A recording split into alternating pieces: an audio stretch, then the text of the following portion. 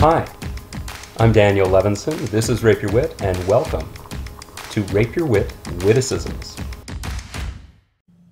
We've talked about how to load and unload, and we've talked about single action and double action, and I've even shown some blanks being fired. But let's talk about differences in blanks, what they look like and different types there are, and then do a few more firing to give you an opportunity to see when a blank gun goes off, where can the vent go? Where can the gas be vented, I should say. So it's important because if you're not careful, you could really hurt yourself or somebody else or the audience. So let's take a look at what blanks are, how they appear when they're fired and before they're fired, and finally I'll demonstrate some blank firing. Okay, so you can see I put a few here, but I'm going to start talking about ones that we see a lot. These are acorn blanks, and I just want to show you what they look like before they're fired. See that?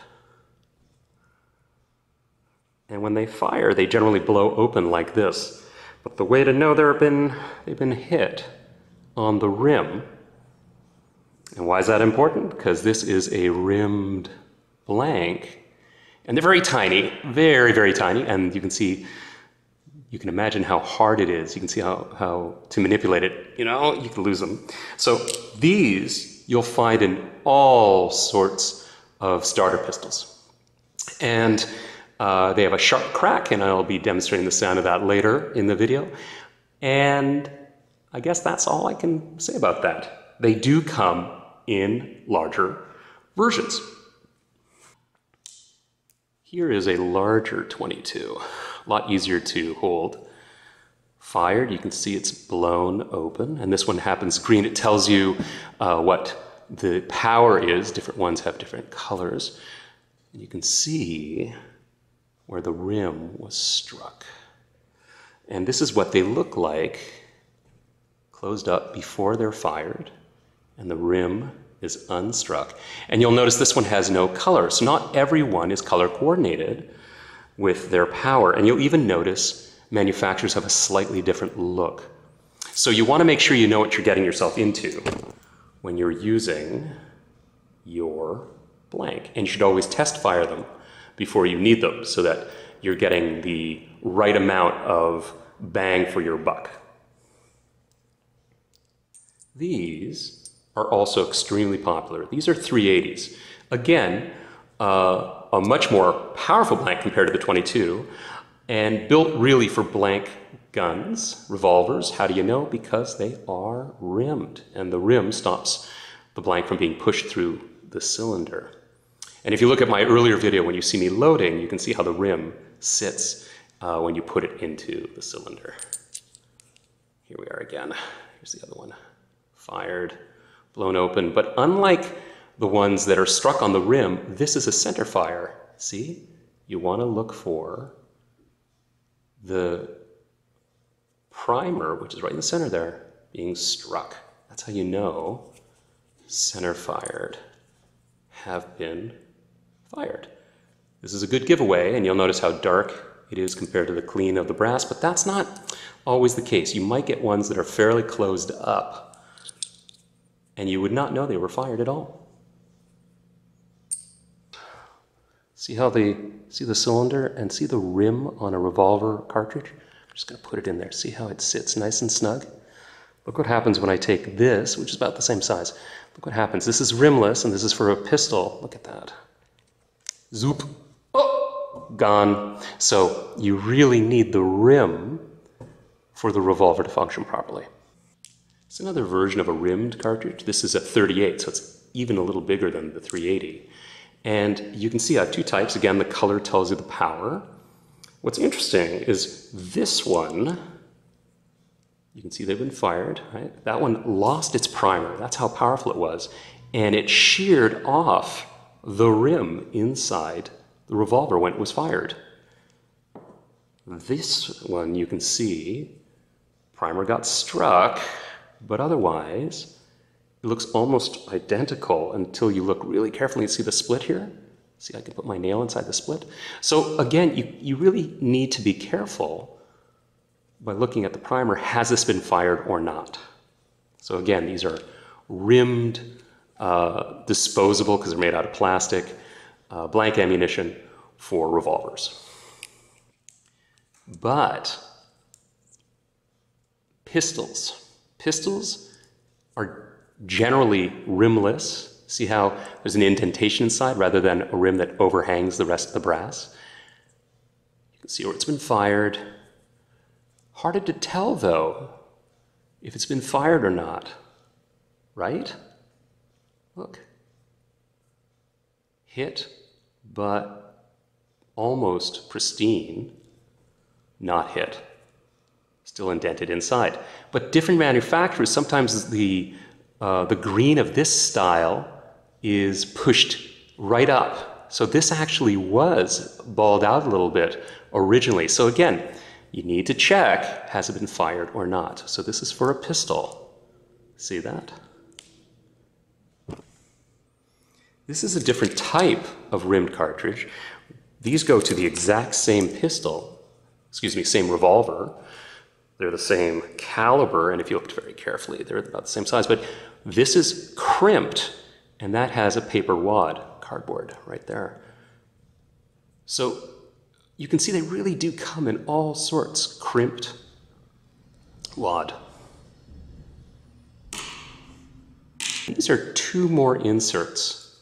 This one, if you saw the previous video, goes to my Sport Away, my Tokarov single action pistol, and allows me to put a 22 into it.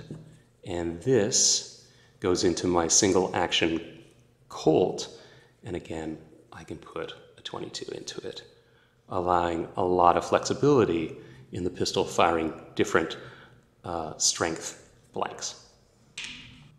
The first shot I made was with an acorn, and the second was with this longer 22.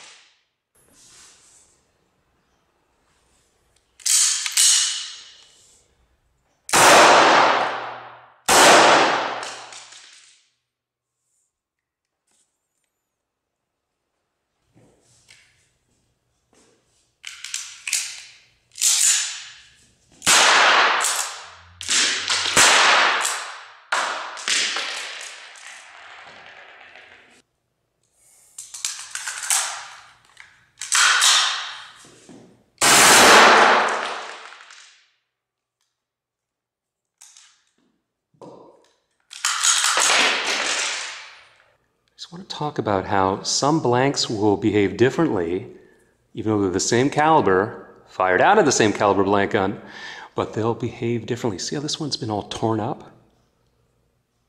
And this one has been barely dimpled. So this one was fired from the self-loading pistol, this one from the full auto. Just something to know, and that's why it's a really good idea to practice with all of your props before you expect to either perform live or in film. Know how they function so you do not have unpleasant surprises.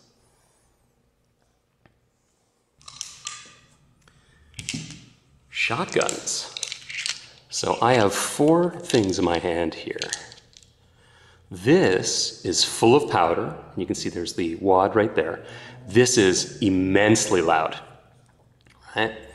And I would not use this in a small theater, to say the least.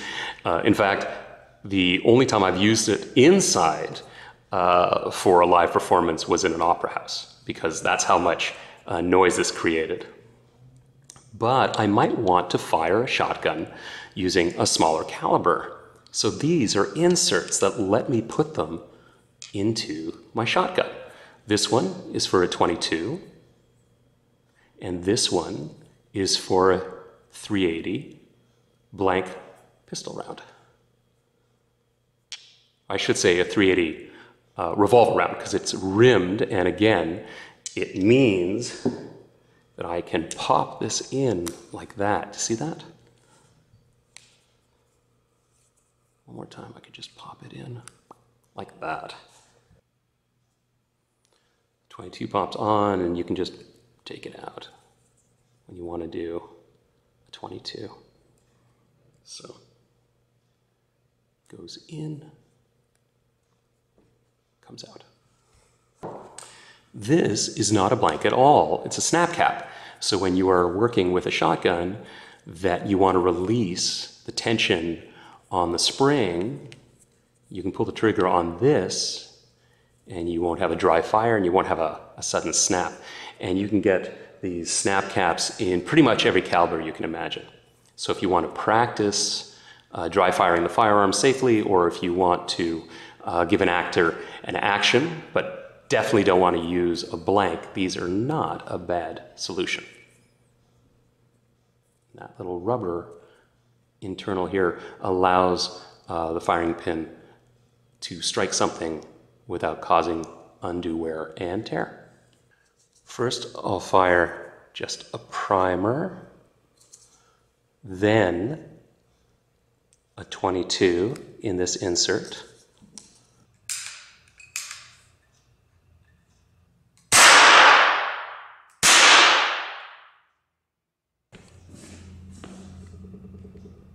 Then I'm going to fire this pistol round. See how it just goes in?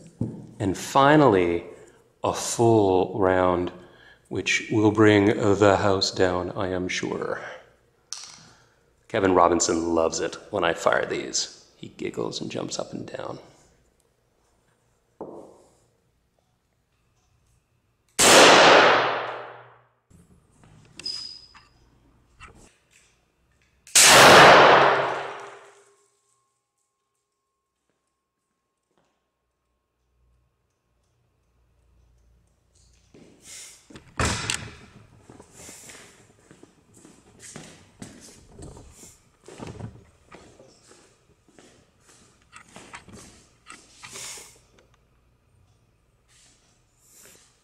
I'd like to show you these. This is the original 30-30 non-fired blank. This one, you can see it's been altered somewhat. You can see it's been fired. But that wouldn't surprise you, right? However, these are both of the same blank. Look what happened. Look how powerful. I have no idea. They came out of the exact same package as the other one. I have no idea why these blew open, except they clearly were stronger, hotter than this one. So again, it gives you an idea. Why do you never point a blank at someone? I'm not 100% sure brass didn't come out of that barrel. Is that crazy? So things to know. You never point a blank gun at a performer, an audience, a crew. Be very careful of the ultimate target of where the gas and potential energy will be sent. So that took me a bit of time to collect all the bits and pieces that the shotgun did. And remember, there's no shot. in those popper rounds. Now, there's just powder, and you can see where some of the unburnt powder impacted on the paper. So you can understand again why you don't want to aim these blanks at people. So when firing, or excuse me, let me correct myself. When creating the illusion that you're firing at one character, so when we're trying to create the illusion one character is shooting another character, you are offline. I generally like to have my performers in parallel to a live audience so that I'm not projecting the energy towards the audience. And it also means that when the muzzle is slightly upstage away from audience, they can't see into it versus slightly downstage and they can look up the muzzle. So I feel it's a little safer and a little more comfortable for the audience.